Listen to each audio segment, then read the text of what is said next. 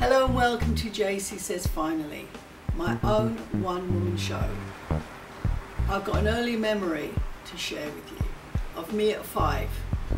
Picture a big school governors parents meeting in the school hall. I calmly got on the stage, introduced myself, started to talk about me and my life. I even stopped, said hello to my parents, not noticing everything was silent, the horror of everybody there. When I did notice was when I was dragged sideways by 4 or 5 people off the stage, taken to the head's office, chucked in a seat. The shame of my parents, the humiliation for my parents suddenly dawned on me as I'm looking at these adults. But my lack of understanding when I was viciously asked by the headmaster in his office, what was I thinking?